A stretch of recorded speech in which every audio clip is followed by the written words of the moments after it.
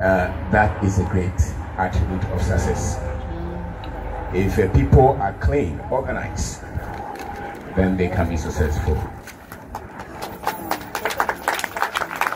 We as a people, as Africans,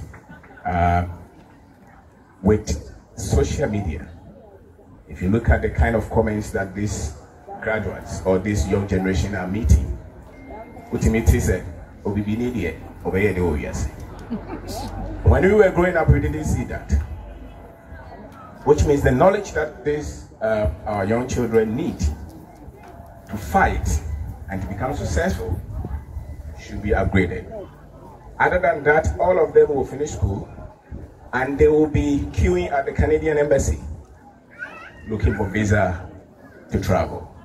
And so it means that we produce the people and they become a factory feed to the West. I think that we must challenge that. And so one of the things that I'll tell the graduates is that you have to have confidence as Africans and have pride to be from here. If you have that, whether you are the first in the class or you are the last, your confidence will eventually pay off in life. Maybe you may not be academically so strong, but you came with a gift. You came with a talent. Focus on that and develop it. The other thing that you will need is your absolute honesty.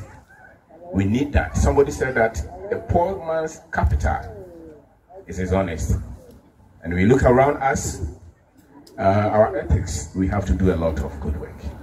And so, if you're here as a graduate, if you don't hear anything today, make sure that as you grow, majority of you are around 15 years now. The next 10 years, if there are things that you need to master your confidence as an African, work on your ethics, and be a person who is hard working. Don't be lazy. And the inputs that your parents have given you, show strong respect to them. And have goals. Have goals. You decide what you want to become. The advantage that you have had from the school is that you can read, you can write. The rest, nobody can tell you who you cannot become. Okay? Some of you will become doctors, engineers, police officers, teachers, pastors, politicians. And many of us will have to become business people. The idea that we have to complete school and somebody will give us a job, if you look at the statistics, even from the university level, we are producing a lot. Maybe over 300,000. If you put training colleges and all together. And how many businesses are we opening? Not few, very few.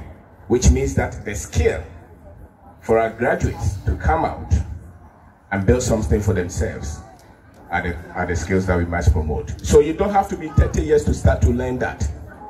This is the time. If your mother is a market woman, from now to the time you go to secondary school, help her. Okay? Go there. If your father is a blacksmith, go there and help him. Whatever that your parents do that they have taken care of you, that is a good area to build something from, because you grew up with it and you have a lot of knowledge in that. Never look down upon the work that your parents do that they have used to take care of you. And don't say that, hey, I want to become a doctor, so my mother is selling more money in the market. No. Because the doctor, those who are doctors or engineers, they know that they cannot depend on one source of income. All right? And as a matter of fact, if you look at the statistics, you will see. So the other thing that you need to study from now into your adulthood is to educate yourself financially. It's not something that we promote. And so a lot of us live in wealth, but because of that kind of education, we are ignorant. All right? So there are so many things that outsiders come here to create opportunity. And because we don't have that kind of education, we cannot see the opportunities that are around us. That is why many of our people are organizing £20,000 to become cleaners in England. What is lacking is we don't know what to do with our money. And so educate yourself. That kind of education, the school may not so much extend it. And so that is one of the things that you have to give to yourself. As a matter of fact, Madam was saying it, education is lifelong. You don't quit. And And where you become successful in life is where you become a continual, somebody who studies all your life. Okay? So this is one area that you have to know. And never give up. When you meet challenges, solve them. Be somebody who is resilient, who is tough, who can fight and win. All right? You must be somebody who does not just say, I tried, it's enough, when you still don't have the results.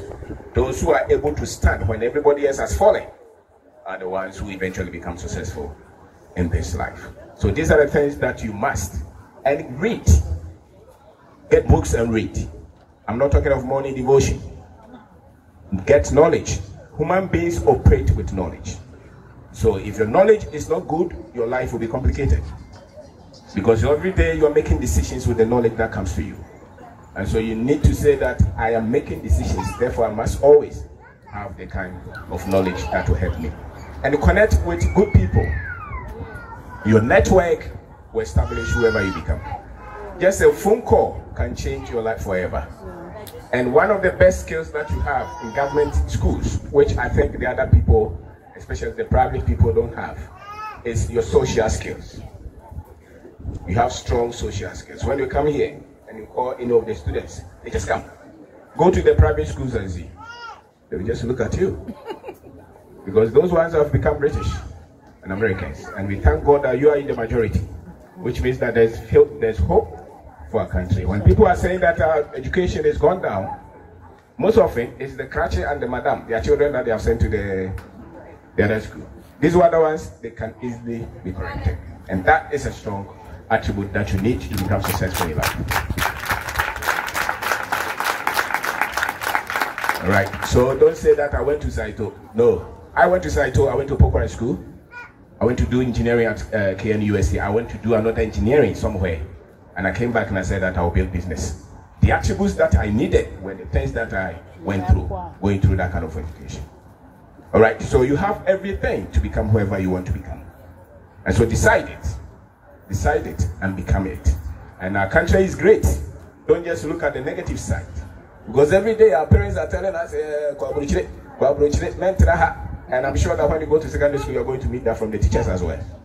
They're actually getting business for you to go. And so I wonder, sometimes I ask myself, so who should build our country?